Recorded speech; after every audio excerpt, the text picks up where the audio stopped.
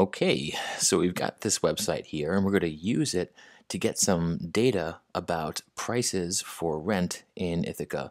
And we're trying to answer two questions. We're trying to answer the question, what do we expect rental prices to be in about 4 years? And the reasoning for 4 years is I'm assuming that's about the time at which some of you will return to the area and perhaps even rent. So 4 years from now, what do we anticipate the rental prices looking like?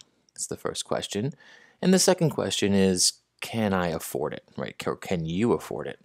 In other words, how much would you have to make so that you spend no more than 30% on those rental prices? And that's 30% of your gross income, right? The income before taxes and other adjustments are made.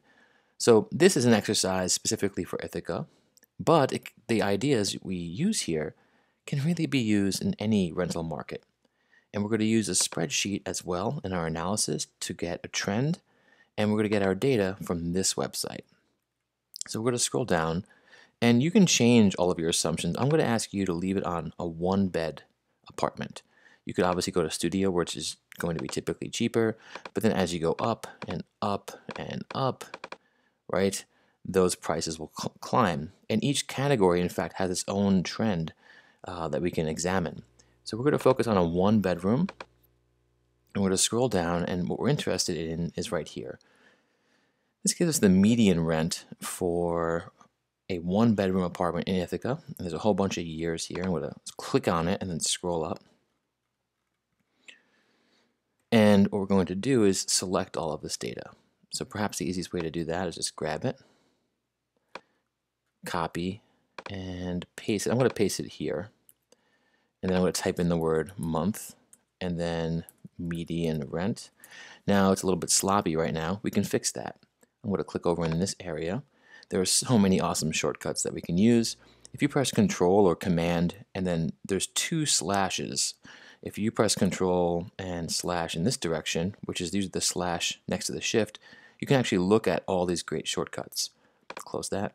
If you press Control or Command and the other slash, what you'll do is turn off the formatting. That basically cleans your spreadsheet up.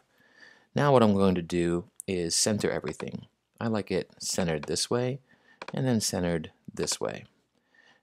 This is a little bit crunched. I'm going to grab my column A, widen it up. There we go. And I actually want to insert another column here. This is going to help. And I'm going to call it the month number. We'll say that December 2014 is the start at 0. Now it thinks I want to actually have a dollar amount here. I don't, so I'm going to click B. I'm going to go to Format, Number, and just keep it on Number. And it's rounded to the nearest hundredth right here. I can change that, but I don't need to. You can obviously adjust this however you like. I'm going to leave it on this right here. Okay, I'm going to click the first row and bold this. I'm also going to click View, and I'm going to freeze that first row. So as I scroll down, I can always see that. And I'm just going to enter one more number in there. Now I have a trend, and I want all of the months to be numbered. So I'm going to basically select those two cells, scroll over to this blue square, click it, and drag down until I get to the very bottom. Boom. So there are 69 months in this data set. And then what we're going to do is basically grab these two columns, go to Insert. I want to insert a chart. Click that. Let's go to Load.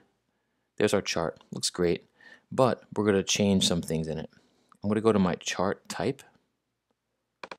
And as I scroll down, there's a bunch of options here. I'm going to click Scatter. That reminds me that I'm actually looking at individual data points in my data set.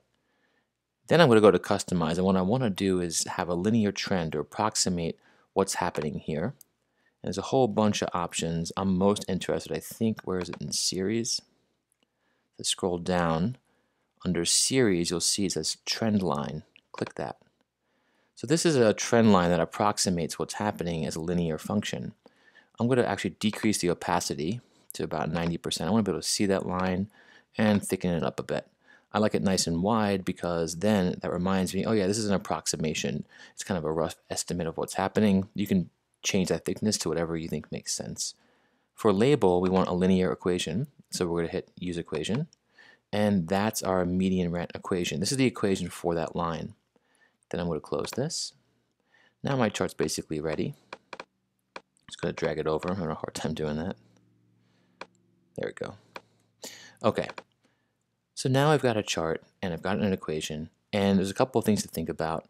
You've got outliers like this, right? At this month, the median rent was particularly high. It's the 40th month in the cycle. And there's a couple here you might argue these are outliers. And if we were really trying to figure this out, what we might really do is eliminate those outliers, right? And you can go in and delete them and find them. That would change your projection. We're going to leave it like this just to keep it simple for now. And what we want to think about is what this equation actually means. So let's think about it. We've got x. X is the number of months. That's the month number. The output, y, is the median rent. How much is the rent?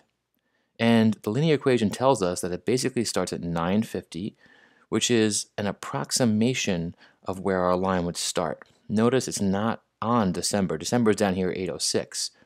But on average, it's kind of like this linear function is kind of like an average of all the points in a sense.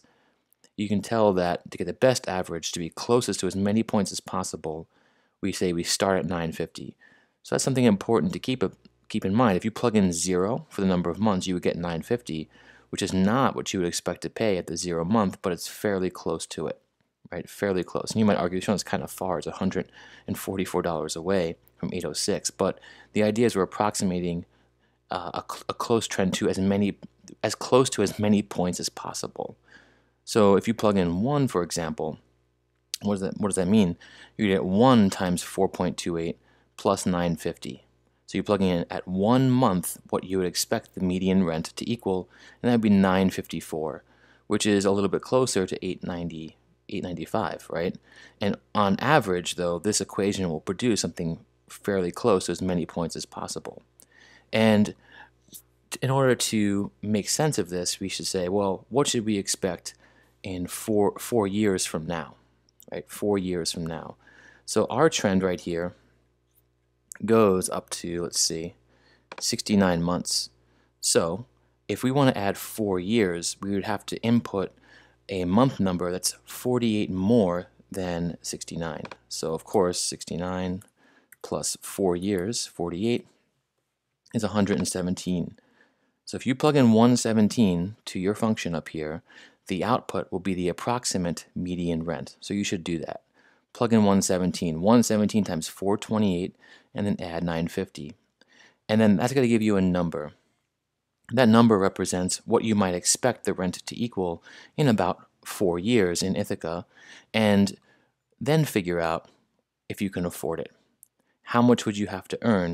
And you could break down by month or year in order to be able to not spend more than 30% of your gross income on that apartment. And you should also comment what your thoughts are about this calculation process. Do you think this is accurate? Do you think it's fair? What could we do to improve it? For example, you might mention that you can delete these outliers right here, right? You might decide, and it's always debatable, you might decide how many outliers should we get rid of to make our line more accurate, and that would then impact your calculation right here. You might also argue that even though on average, this is saying for every month you add, the price goes up by about $4.28, you might argue that you can't just assume it goes up forever. There are certainly limits. And you can even talk about other things like the trends you see here. For example, I see between these months a lot of climbing, but then you see a period of months where it decreases over here, right? So there's some decreasing and increasing, lots of increasing, lots of decreasing, and then relatively flat. So another thing you might argue is, well, perhaps this trend is going back too far, right? In order to maybe get an accurate portrayal of the next 4 years, you might not go back. What are we going back here, about 6, 7 years? You might instead just pick a more recent trend, like maybe from this point on, and that would change your equation. And that kind of brings up this idea that in mathematics, and when we model in mathematics, I should say, when we pick a model like this, there's a lot of debate about where to start, what to include, what to disclude, what to get rid of. And in that way, you'll find that mathematics is not so set, right? A lot of people see mathematics as a very exact, undebatable thing, but there's lots of room for debate here, and I'd like to hear what your thoughts are. Thanks.